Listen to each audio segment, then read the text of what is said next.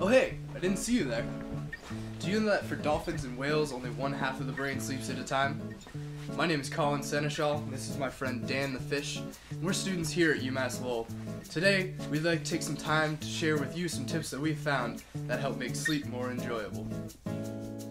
For many students, going to bed seems only like something that keeps them from another hour of doing homework, playing video games, or hanging out with friends. However, getting into a good sleep routine is essential to maximize your own potential in life.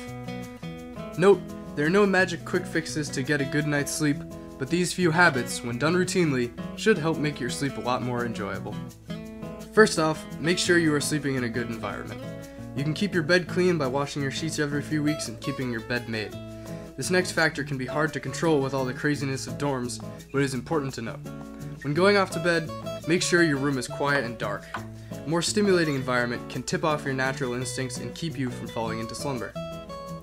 Next are some tips that can help you fall asleep sooner. Many things can keep you awake in bed if consumed in the hours before sleep, like eating, drinking, and electronic screens. If you're stressed out about one or any number of concerns, try getting them out of your head by putting them onto a piece of paper. You'll be surprised how quickly your mind will be put at ease once that big bubble of stress in your mind is neatly accounted for. These are just a few tips that we've learned during our time at school, so remember to turn off your phone, close your eyes, and get a good night's sleep.